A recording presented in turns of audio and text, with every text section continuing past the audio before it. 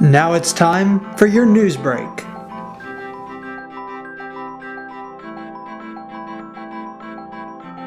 Happy Monday, everyone. Derek Brisbane here with the Daily Star Journal's Newsbreak.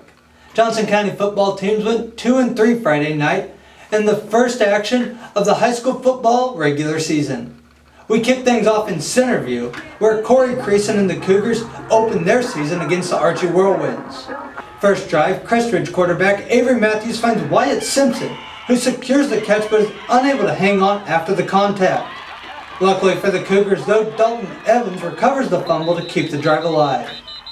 Later in the drive, Matthews scrambles from the pocket and picks up a big-time block from Hayden Ridge to make it a more manageable fourth down.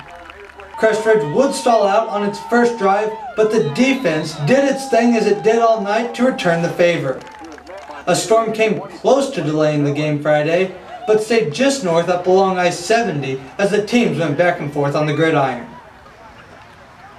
Archie looked to have gained momentum in the third as the Cougars fumbled the ball and gave the Whirlwinds their best field position of the night, but a Joe Davis pick six on the next play helped Crest Ridge take its first lead of the night and go up 7-0. Start of the fourth, Gage Shaw finds Gage Limler to make it 7-6. Archie took its chance at a two-point conversion that came up just short as the Cougars held on to win 7-6.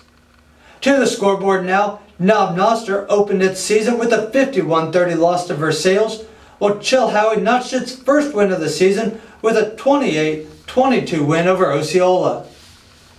Back to the turf now, as it was a battle of the Tigers at Walton Stadium with Warrensburg hosting Excelsior Springs. Late in the third quarter, Landon Seeley on a 14-yard pitch dives for the end zone as the visiting Tigers went on to win 23-0 in Chris Kavanaugh's debut at Warrensburg. It's disappointing, and a lot of things we need to watch the film and take a look at, but there were some things we did well tonight. It's disappointing that we couldn't offensively get anything together and score, but we had some things that did go well. Wrapping the night up on the scoreboard, Holden fell to Plattsburgh 39-18. That's all we have for you now. Find more news and feature stories in Tuesday's Daily Star Journal. Thanks for watching.